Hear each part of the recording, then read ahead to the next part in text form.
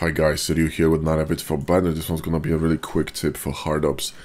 There's one thing in Blender that really annoys me when I'm gonna add something to my scene, like a cube. You can see that the origin point is in the middle, and since the cursor is in the middle of the word's origin, it's gonna be added in between, all these axes between the Y and X. So when I'm gonna add a plane here, and let's say this is gonna be some kind of a device locker, whatever the fuck, I wanna put it on the floor, right? It's a bit, annoying because I have to align it or perform a few actions so I can align it perfectly with this plane. But there's a new really cool feature in HARDOPS, when you have objects somewhere, let's say even in space. Now with the new HARDOPS feature, what you can do is go here to face mode, select the face, the bottom one, and go to Q, operations, and to floor.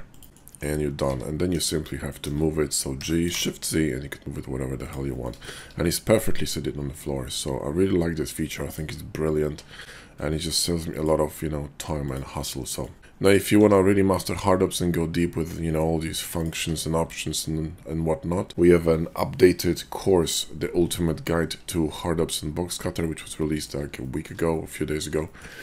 And it's like 60 plus videos over there. You got 50 videos regarding all the tools and a brand new course where you can model this ship.